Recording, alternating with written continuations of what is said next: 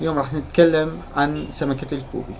تتميز سمكة الكوبي باستطاعة الإناث وضع أفراخ بصورة مباشرة وليس عن طريق وضع البيوض، إذ أن البيوض تنمو بداخل بطونها إلى أن تأتي ذكور وتلقح هذه البيوض داخل بطنها إلى أن يحين موعد ولادتها. فخلال هذه الفترة عندما تمتلئ بطن الأنثى بالبيوض، هذه دلالة على أنها حامل ببيوض وليس حامل بأفراخ، إذ أن البيوض بعد التخصيب تصبح أفراخ.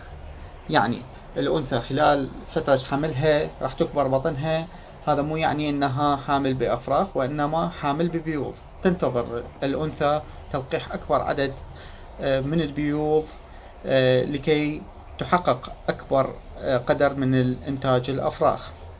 ولهذا نلاحظ أن الإناث تتزاوج ويا أكثر من ذكر واحد، وفي بعض الأحيان أنه ذكر عندما يكون سنه أقل من 7 أشهر، بين 45 يوم إلى 7 أشهر عمره، هاي تكون فترة أكبر فترة نشاط لذكر الكوبي. بعد العمر 7 أشهر يقل تقل حركة الذكر وتقل قدرته على المطاردة. فالذكور الفتية لها القدرة على تخصيب الإناث وأكبر عدد من الإناث في اليوم الواحد.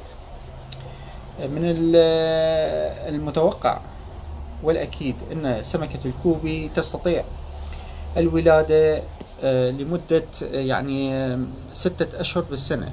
يعني أن سمكة الكوبي لا تستطيع أن تحمل وتولد كل شهر، وإنما هنالك فترات انقطاع لا تتكاثر فيها أو لا تضع الأنثى بيوض أفراخ فيها خلال السنة، وأن الفترة اللي تنحصر بالولادة هي فترة 6 أشهر بالسنة. بالنسبة لي أنا مسوي إحصائية عن عدد الولادات خلال السنة.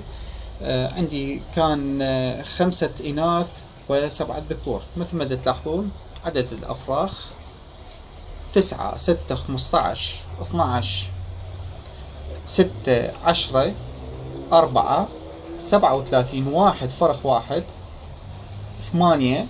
هاي كل هاي الإحصائية 38 أعلى رقم، أعلى أفراخ خلال السنة 38. 8 4 بالأخير آخر قائمة 9. هذا العلم أنا كاتب كلمة العلم، يعني أن الأنثى كانت ميزتها تملك ذيل مثل العلم. هذا بالحقيقة هنالك الكثير من المواقع تقول أنه باستطاعة أنثى الكوبي أن تلد كل شهر 25 فرخ إلى 50، وفي بعض الأحيان 100. بالنسبة لي وحسب تجربتي، أول سمكة كوبي ربيتها قبل 25 سنة، كنت ما زلت شاب صغير بالعمر، 15 سنة عمري، ودرست من ذاك اليوم ولادة سمكة الكوبي. الأرقام بصراحة ما وصلت هذه الأرقام، وأنا عندي دفتر خاص أسجل به إحصائية عن نماذج من الكوبي وأحاول أزاوج بيناتهم. وهذا عينة من الأسماك اللي عندي. طبعا أكو غير أسماك، أكو أسماك إذن الفيل، وأكو أسماك نمرية، وأكو كوبي أنواع جدا كثيرة. ويمتلك الكوبي طفرات غير متناهية بالألوان، ألوان عجيبة غريبة، الأحمر والأخضر والأصفر والأسود، ألوان والأزرق، ألوان لا لها حصر ولا لها تحديد. سمكة جميلة، عيبها الوحيد أنه تصاب